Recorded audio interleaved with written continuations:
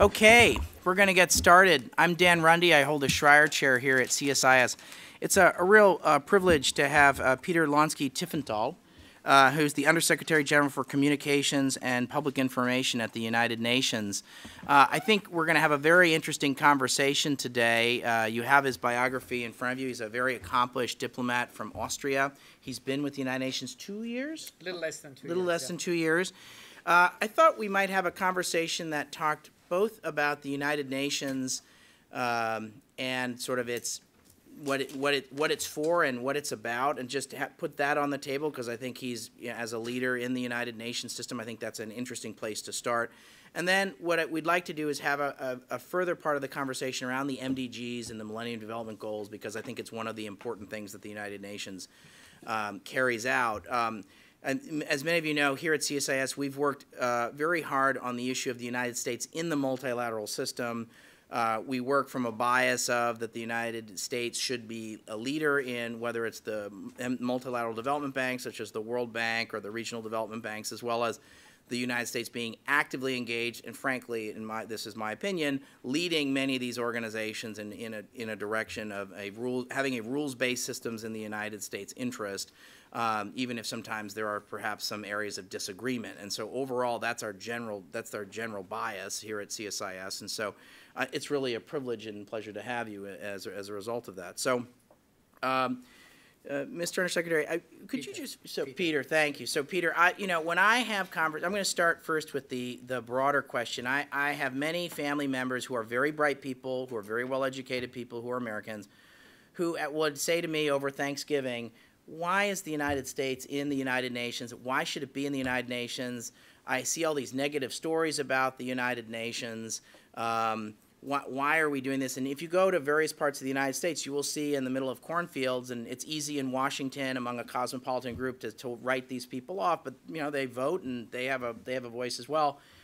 What's your answer for those folks who are thoughtful people who are maybe UN skeptics about why the United States should be in the United Nations, and what good does the United Nations do?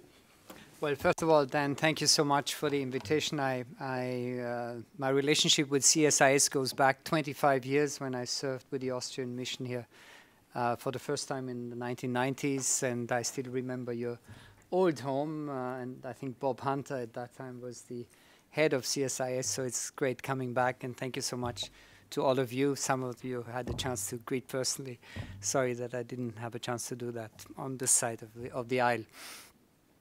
With regard to your first question, obviously that's a question that keeps coming up very often, and particularly given that the United States is home to the United Nations headquarters in New York, I think that question is even more relevant.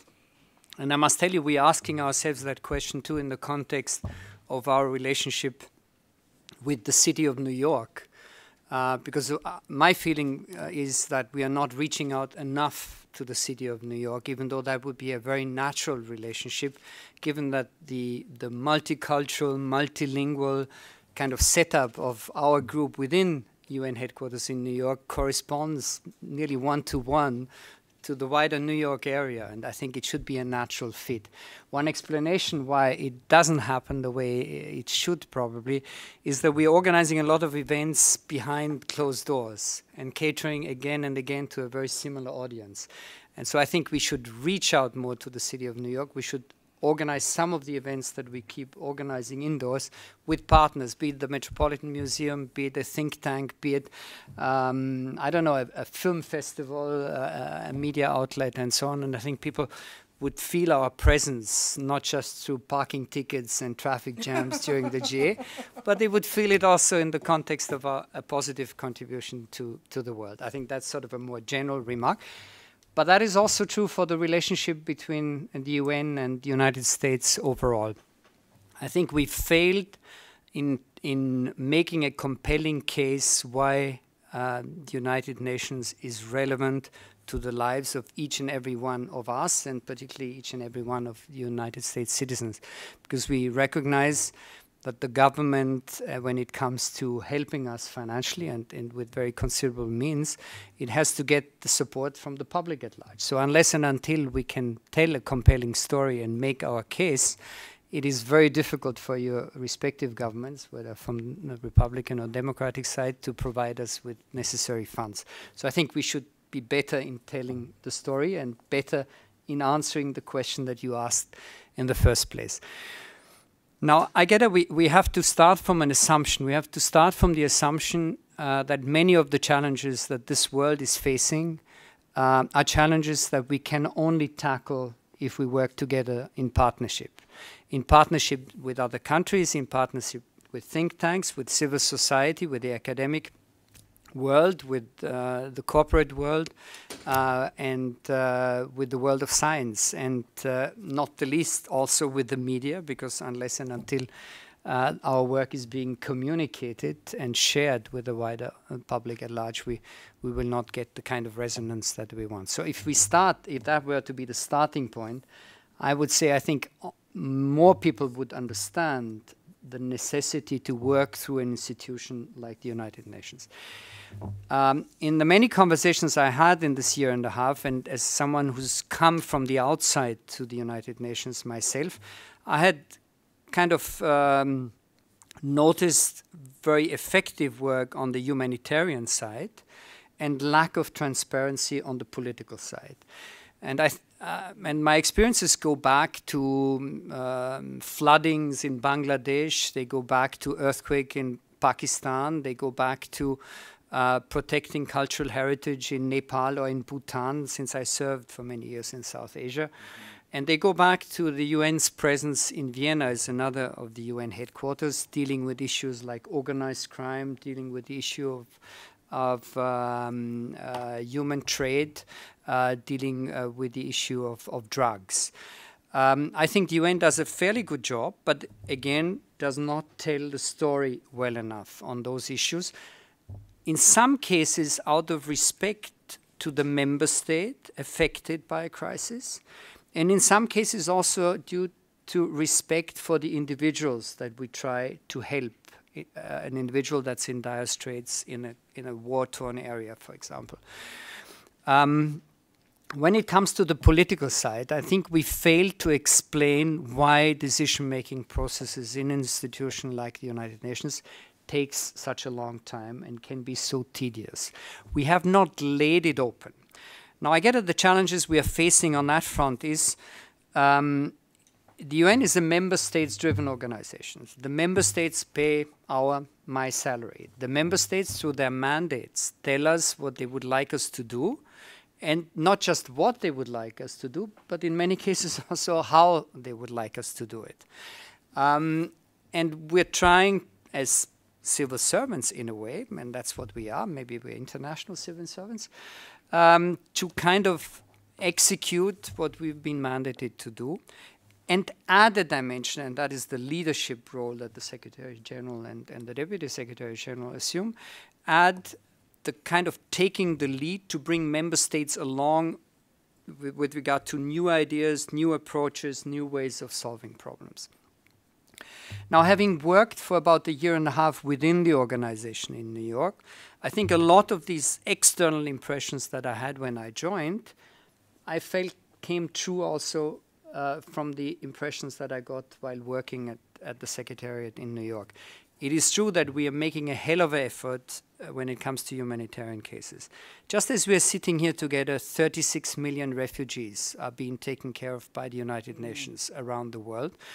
And that means providing shelter, providing food, providing medical assistance, and providing basic access to education for children in those camps to make their stay as, quote unquote, worthwhile as possible.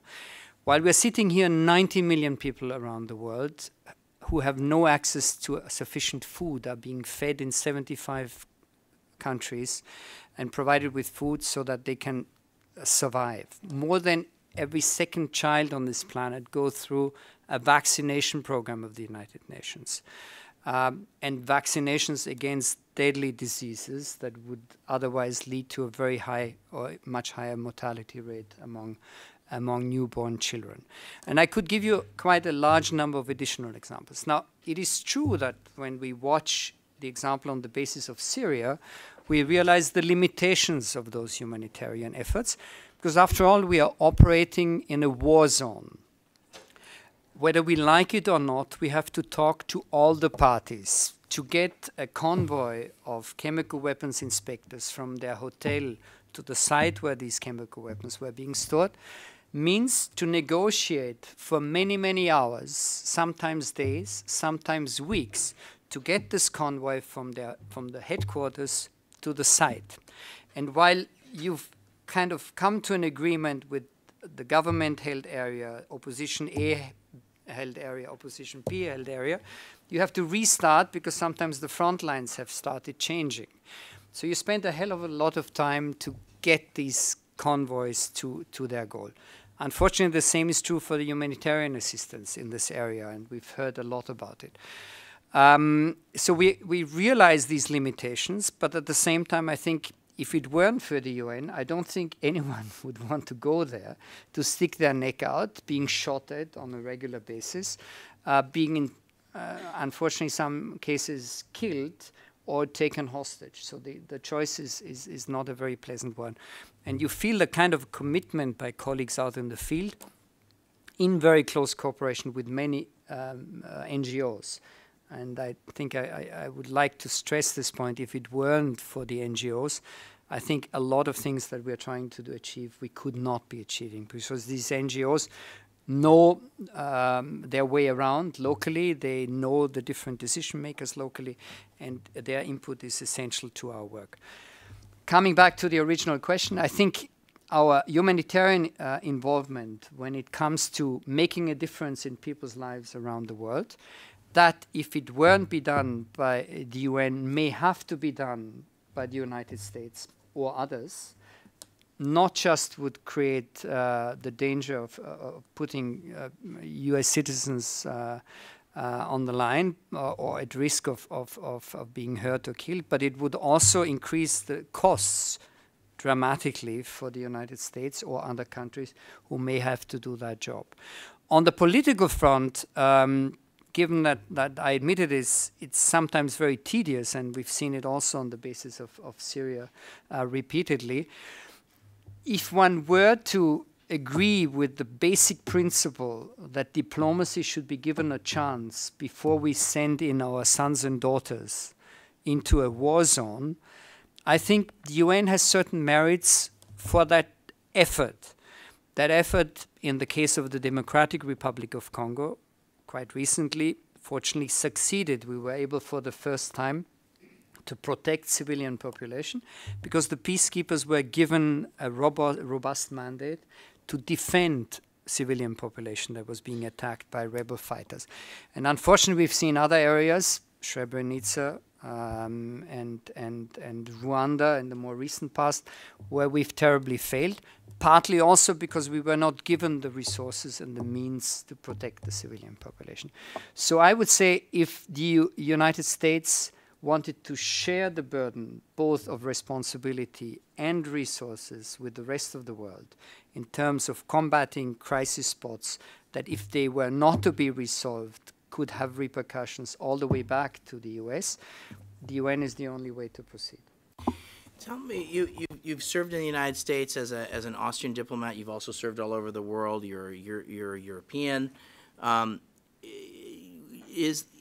Is the reaction towards, let's call it, perceived threats of sovereignty that the UN sometimes represents, is the reaction that you get here in the United States, is that a unique reaction, or do you see that in other parts of the world? Just talk a little bit about that.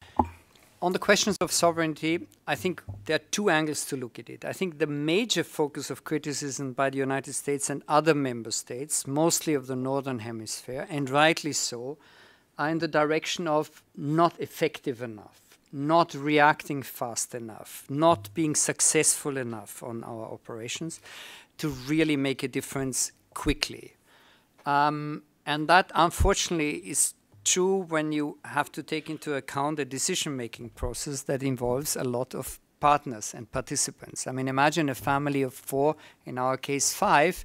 If we were to try to take a decision on a holiday destination sometimes, it takes a hell of a lot of time, not to talk about a war and peace-like situation of 15 member states in the Security Council, or 15 in security and 5 permanent members of the Security Council. So the processes that and the rules that we as member states have given ourselves sometimes prevent us from acting quicker and be more effective than we would like to be.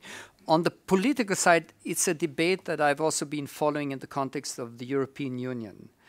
By becoming members of a club, you submit yourself to the rules of the club. Those who are in favor of joining say, well, I'd rather sit around the table and be actively part of the shaping of the rules and hopefully improve the rules, rather than being an outsider who is being imposed, yes, on whom others impose the way forward. And I think in that sense, sovereignty can be regained through active participation in the process. And in that sense, it comes to a link to the first question that you ask. If you choose to be part of the club, and if you choose to actively sort of shape the organization, I get that the price of slight reduction in sovereignty becomes more acceptable. So that's how I view it. Let me. I think about a number of, I think, successes of the United Nations. When I was in the Bush administration, I helped fund something called Growing Inclusive Markets, which is an initiative that's at UNDP. My view was, if you could get the French at the time in 2003, when we're now, you know, France is our favorite shooting buddy now, I think is the term of art, I think, here in Washington. But basically, we were not getting along with the French at the time. You had the French, you had various parts of the UN system funding an initiative that said the private sector is an important actor in development. My view at the time when I was in the Bush administration is having the UN say it was a lot more important than if the Americans said it or if the World Bank said it. I think about things like the Arab Human Development Report, which I think the first one in 2002, I think, changed the world. I think it was a very powerful document. Or I think about the great success in many ways of making it acceptable to think about the UN Global Compact, the initiative that Kofi Annan started of getting companies to sign on to a set of rules and trying to bring in the private sector. I think he went to MIT's business school and so had a so those are 3 examples I'm aware of. Could you just talk about, and we can, this I think will lead into the conversation about the MDGs in a second, but talk about, you've been there for 18 months. What's been has the power of the brand or the power of the imprimatur been surprising to you? And give an example of how that surprised you. If you know, yeah. I would suspect that's probably come up in your current role. We talked about the importance of partnerships, and my own department, for example, works increasingly with the creative community, with Hollywood, with Bollywood, with Nollywood, and with television programs around the world, in such a way that scriptwriters, for example, of an NBC program called Revolution, based on a world without power, without electricity, the scriptwriters would sit down with UN experts on sustainable energy and talk about messages without referencing the UN directly, could be included in different episodes of the program. And to answer sort of your last part of the question, I was very surprised how open the creative community was or is vis-a-vis a cooperation with the UN. Somehow, and it would probably be best asking them directly yourself, but my impression was the UN's affiliation to a project that is meant to be meaningful is being perceived as imprimatur, or is in a way as adding a moral value to the product of a commercial product like a film. Other forms of cooperation are sort of more trivial, like the episode of Amazing Race. The last one was being shot at UN headquarters, and the questions asked to the participants were related to the flags of the member states or the languages spoken in those states, or the kind of population, how many people live in that country, and other trivia questions. So we are trying to reach out to that particular sector to team up. We are reaching out to the academic community, there's an initiative that was launched by the Secretary General, by this Secretary General, called UN Academic Impact, whereby 1,200 universities so far have committed themselves to lending some of their programs to UN priority themes, be it through conferences, through seminars, through speaking engagements, or other forms of activities. Third group is civil society. DPI alone has 1,600 NGOs that we are working with on a daily basis worldwide. We are briefing them weekly on topical developments, both live in New York and via webcast around the world. And we are gearing up for a conference of these NGOs in late August, helping us to work on the preparation both of the transition between MDGs and the goals thereafter, as well as in preparation of the Secretary General's climate summit on the 23rd of September.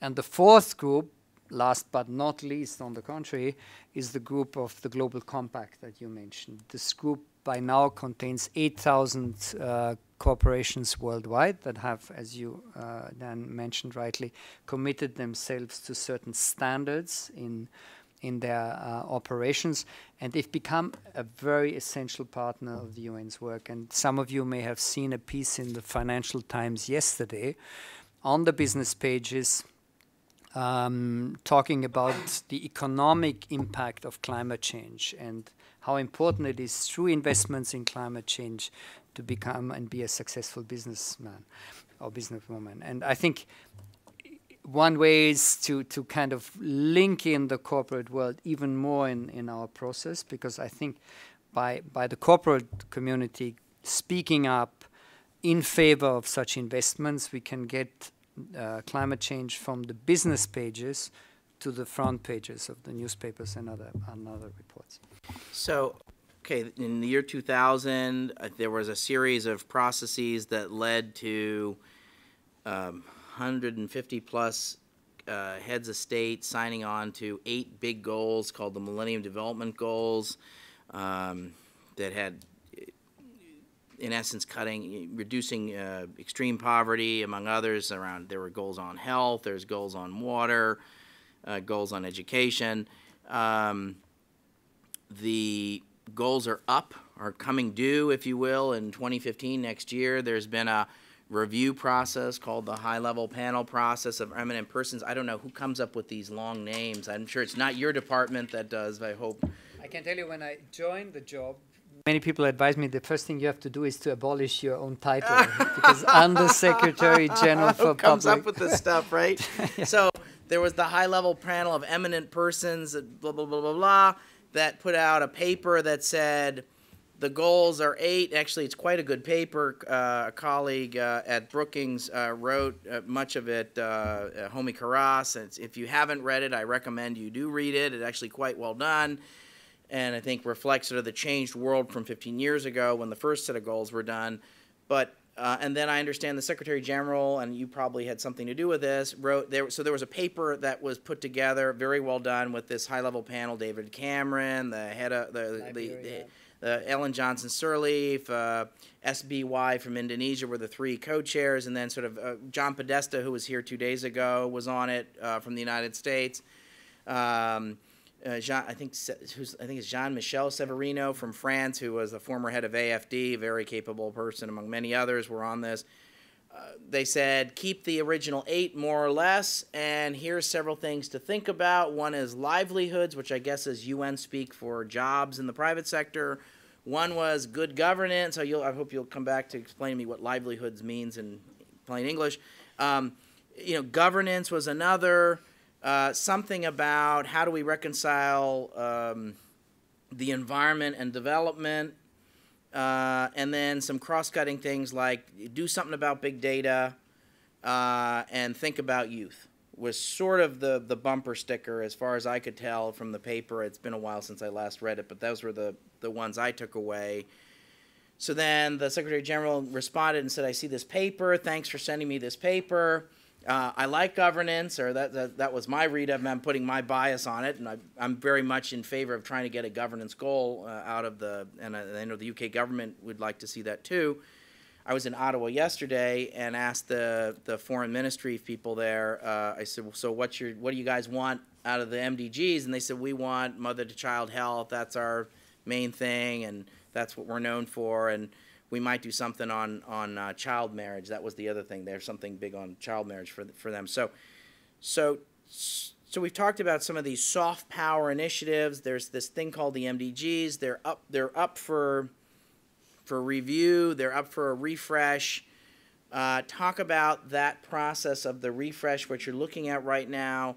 Talk about how the SG and his team are thinking about this. Certainly, I know there's this paper, but also talk about the response from the SG and his team, and talk about what the process looks like over the next year. And if you would, also, if you would care to comment on either livelihoods or governance, I'm particularly interested in that, and also knowing where my bias is, meaning I'd like to see a governance goal at the end of this. Talk a little bit about what you think the chances are of that. Sure, I will try. Right. Big task. All in 3 minutes or less, right? Okay. Exactly.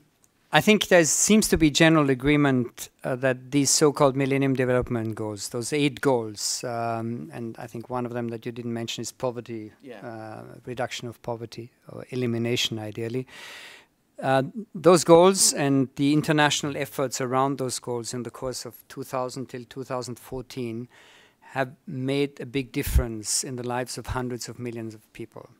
So I think as much as we are still far away in many of the goals from reaching them by the end of 2015, I think we at least from our point of view and the point of view of scientists around the world, tremendous progress has been made that may not, or for sure may not have been made if there hadn't been a concerted effort by governments, by civil society, by business community, and by other partners, the media also, to get to this progress. Now, I think the Millennium Development Goals also managed to create a brand name for themselves. I think they were quite simple. They were quite easy to understand. People could relate to them, and they were communicable. I mean, you could pass them on. You could share them.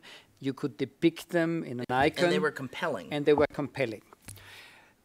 So if, from our point of view, it is a success story that still needs a lot of effort, but there's a success out there. And now the question that has come up is how do we build on that success, on that momentum, and identify additional goals that are based on existing needs around the world, and not just in the South, but across the planet. And as you rightly mentioned, there's a certain process that is going on right now.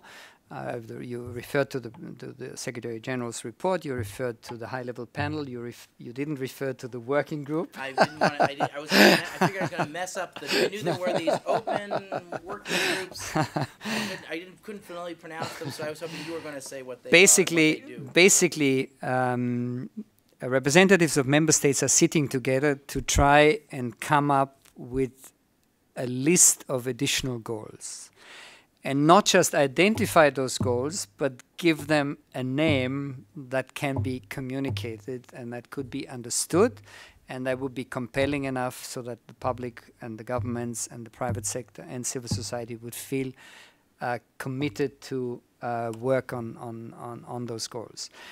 And that's where we are really stuck right now. Many goals have been put forward. You mentioned some of those. It is not absolutely clear at this stage which goals will eventually make it all the way through. What seems to be clear is that these goals should be applicable really to the world at large. That's why issues like energy came up, the issue of urban development, cities. The other day I sat in a talk from an expert on global cities who said currently cities are occupying 2% of the land mass. And within only 20-25 years, that may go up to 7%. And what that means in terms of pollution, what it means in terms of energy consumption, what it means in terms of urban poverty, and so on and so forth. So stress on the environment, stress on many other fronts.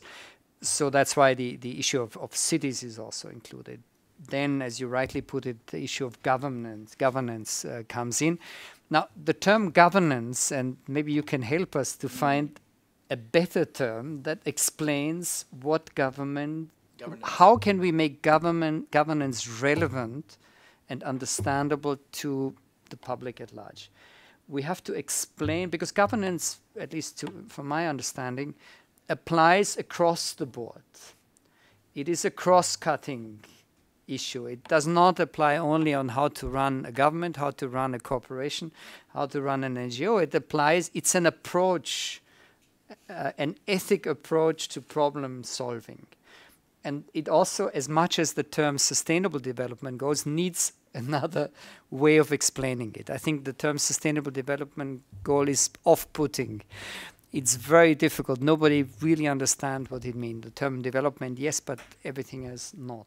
So I think a lot of hard work will still have to go into not just identifying the goals, trimming them down to a number that's acceptable, exactly, and then compelling. Pick the right language for it. And currently, the member states, the 193 countries and their experts are trying to kind of distill those goals. They will present them hopefully around the time of the General Assembly, in September. The Secretary General will respond to them, and then a year-long process sets in to eventually determine which ones of these goals will make it to a new group of goals based on the original 8 Millennium Development Goals. Now, I know you're Austrian, but it makes me recall Bismarck, who was German, talking about if you wanted to see legislation, it's like watching sausage being made.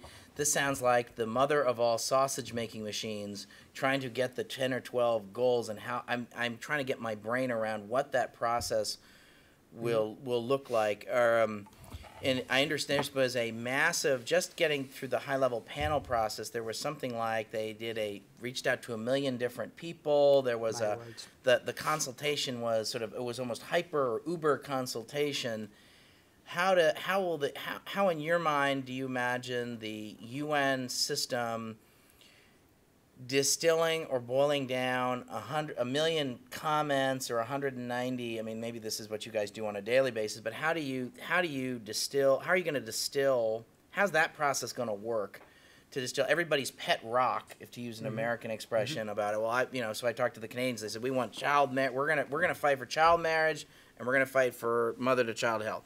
The Brits have said, we want governance. Everybody, I'm not sure where the United States is. I haven't asked yet, but but the point is, everyone's going to show up with a pet rock. So how are you gonna manage that? That's a long way of me asking how are you going to manage that process. Just talk a little bit more about that. I had a closer look at the Millennium Development Goals and how they came along and how they came about in the first place, and the processes were much longer than the ones now.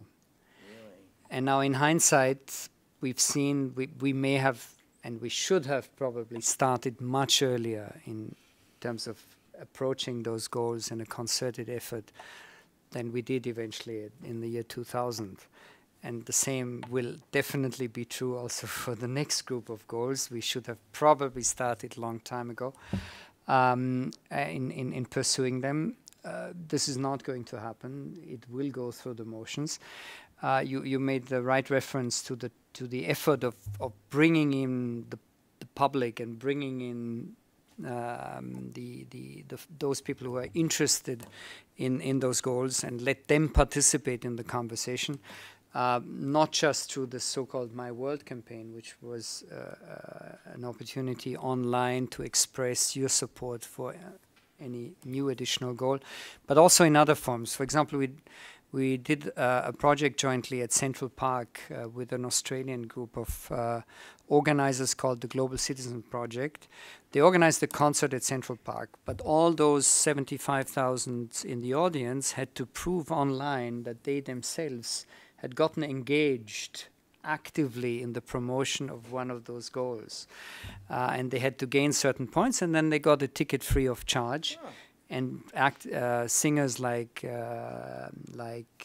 Bono, like Alicia Keys lent their name and their voice to the cause. And eventually, not just the 75,000 people on the ground listened to them and Stevie Wonder, but there were 18 million following this concert via webcast.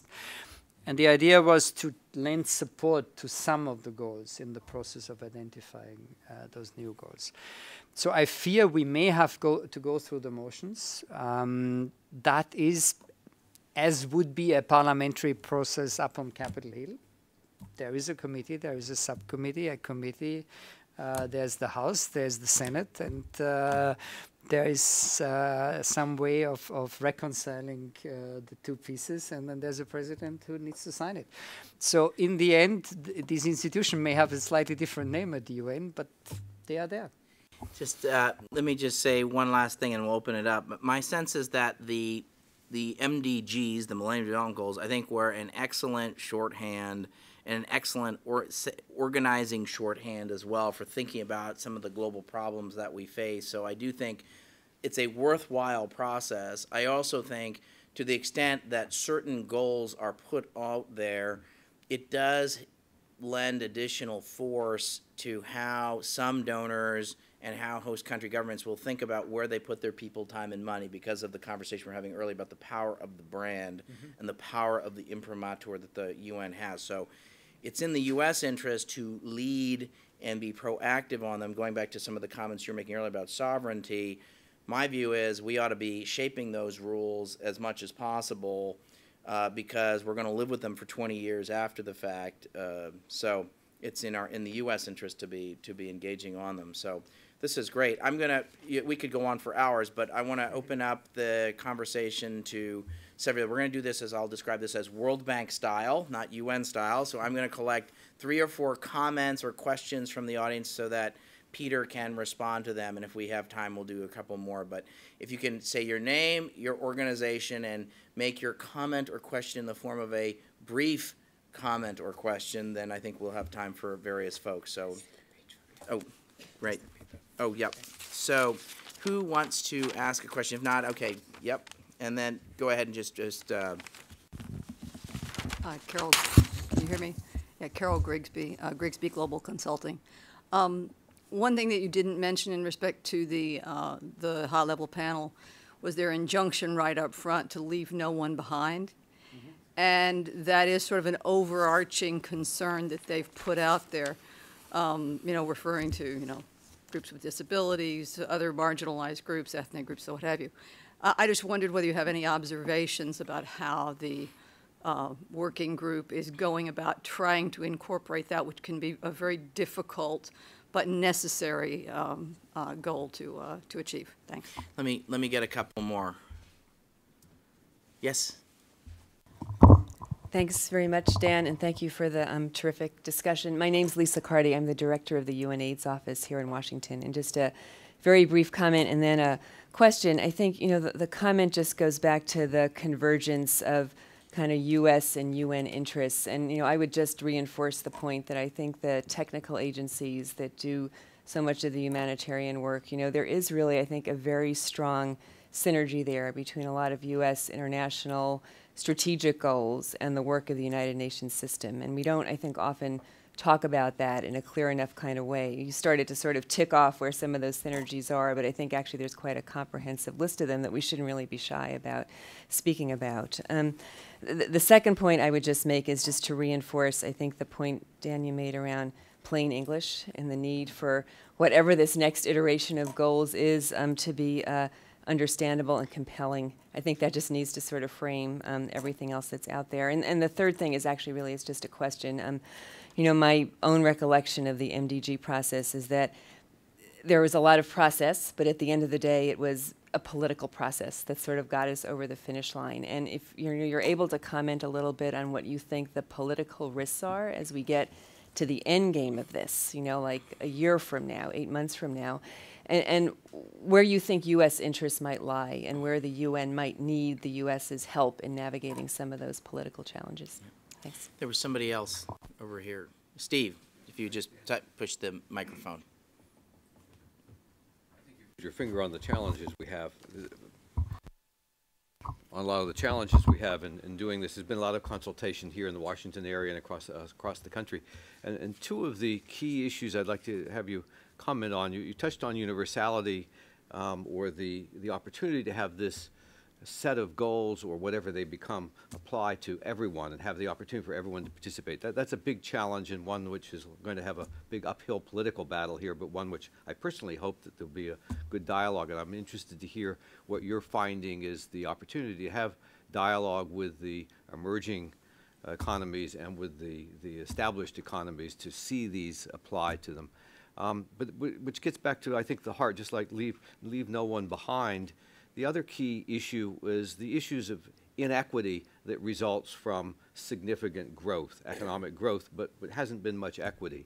And I think the underlying challenge for any of these goals to succeed together will be harnessing that, maybe with the business sector, maybe with this new mandate of interest. Talk about that and how you see that as a key goal to focus on, and what your experience so far in talking to people is to bring that about. Nicole Golden.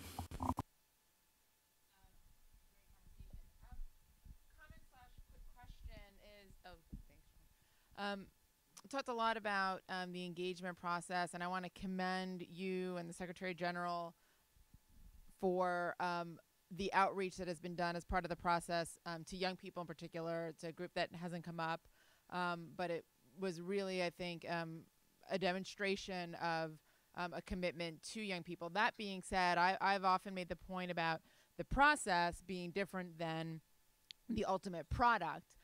So sort of the question / comment, and relates to the leave no one left behind, the universality, the equity question is, to what extent is the reliance on the goals themselves or the thought being put into the targets that will be sort of under those goals, and where is the disaggregation, and how is that playing into it?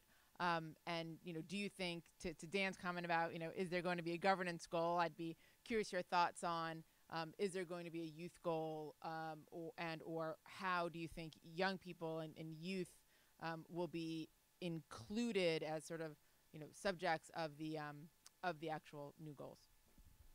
Okay, those are quite a wide-ranging and interesting set of questions for you. Yeah. Thanks very much. I'm trying to tie together the leave no one behind comments of Carol, if I may say so, and Steve, universality, in such a way that we are facing, and maybe that is felt stronger in the context of the United Nations than beyond, an increasing North-South divide, which means that the level of cooperation between the North and the South is diminishing, while at the same time the challenges that we are facing become ever more global. And I think the process that we are going through right now should be seen as an opportunity to overcome this divide. And by making those goals universally relevant and not leave anyone behind in an ideal scenario, could make a contribution to overcoming this divide.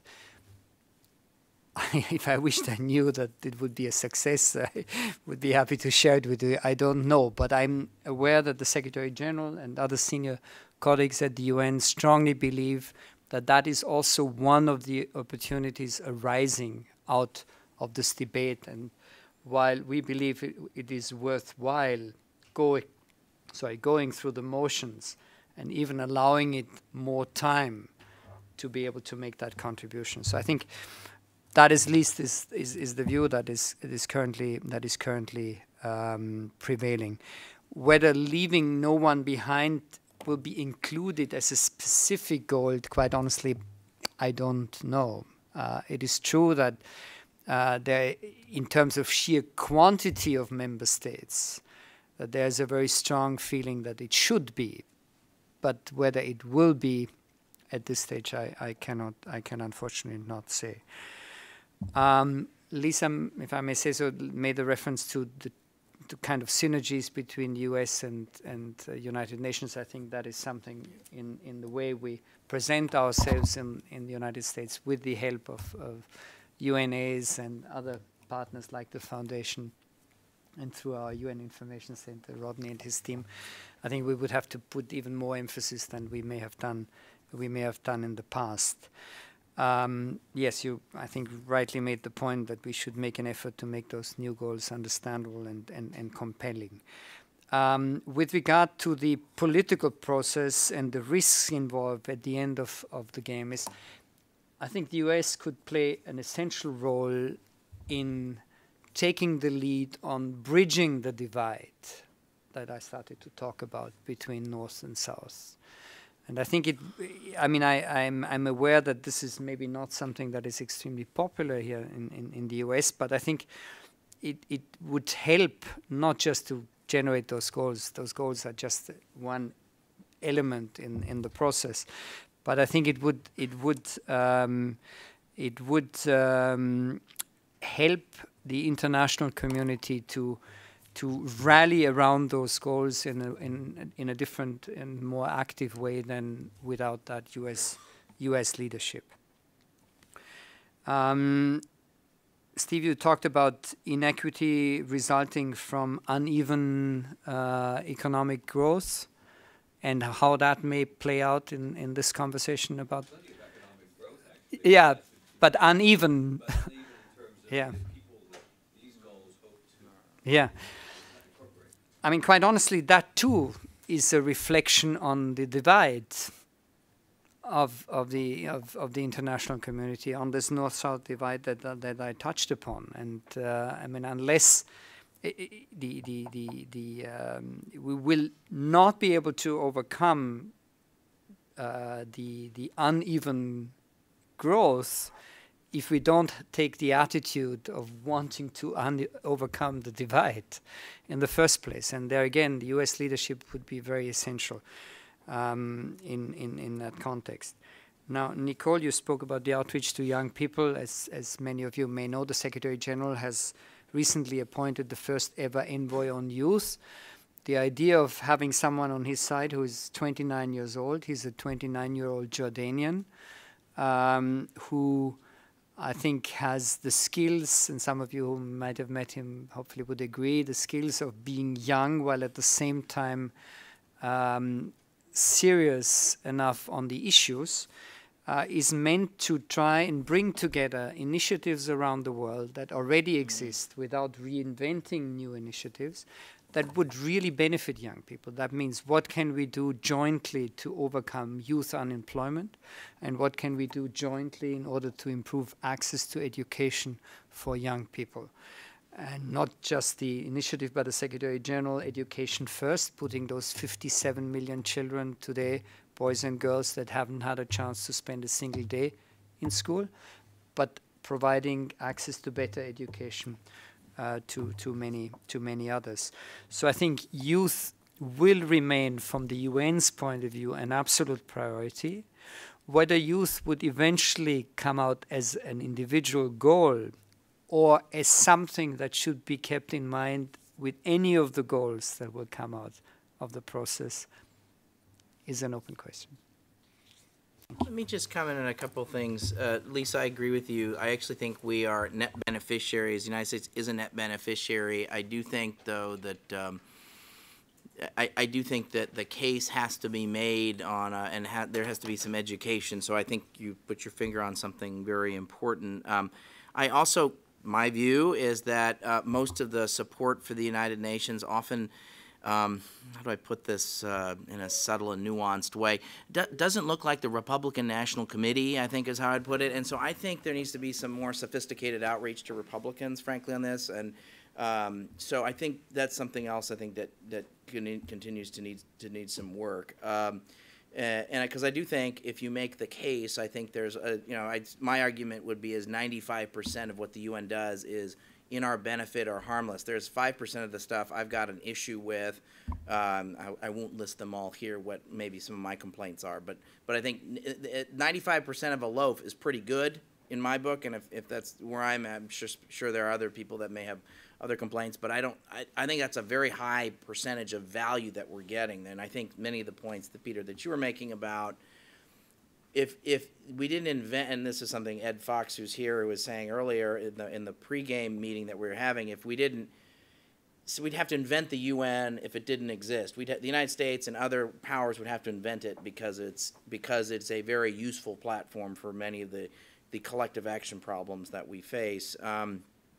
Could you just talk, Peter, about this issue of universality? When I was in Canada yesterday, this wasn't an official Canadian position, but I talked to some of the, I mean, it's a center-right government, and there was some grousing among some of the advisors to the foreign minister. What is this universality crap? I don't think that was the term they used, but it was something about, what does this mean? Are you going to tell us? Is the UN going to tell us what to do? And so could you talk a little bit about what this universality thing means? Because I think we're maybe, I think there's some, I suspect it comes back to the sovereignty conversation we were having earlier. Second, could you talk about the role, I've heard some grumpiness from some foundations, not the biggest ones, but some medium-sized ones, and maybe it's because their person wasn't included in the high-level panel on eminent persons, or about the philanthropy world wasn't included enough, I get whatever that means, in some kind of process. Can you talk about where you see philanthropy playing a role? And then finally, I've seen several op-eds from business leaders, and we just did this big event on the role of the private sector in the MDGs. Can you talk about, from your perspective, from sort of the Secretary General's leadership perspective, you talk about how you see the role of the private sector in sort of solving these goals. So if you could touch on some of those issues, if you would, please. Yeah. With regard to the last point, the private sector, not just through the global compact, but far beyond, I think there's a realization that all these goals cannot be pursued successfully without the private sector. And I think in that case, too, the United States, given the importance it attaches to the private sector and to solving problems through the private sector, I think is a very essential partner to support the Secretary General. Yeah. I don't think if we'd had this conversation 25 years ago that I'd have asked you that question or you'd have said that answer. So I think we're in a very different world than 25 years ago. I think some of it is because of the global compact. Some of it's because of the change in globalization. I agree with you, but I think it's very interesting. If we'd had this discussion even 15 years ago, I bet if you go back and looking at the formulation of the MDGs, that would not have been part of sort of the talking points, if you will. There were probably two reasons for that. One reason is that member states are very suspicious, or often suspicious, of us as UN, as an institution, reaching out behind their government prerogative of interacting directly with NGOs, with the private sector, with the academic community, without consultation, without prior consultation. And I think that is something that keeps coming up as a sensitive issue in some of the cases and in some of the forms of cooperation. The second element is, and just to confirm what you just said, is the close cooperation that exists now between the World Bank and the United Nations, so the United Nations and the World Bank.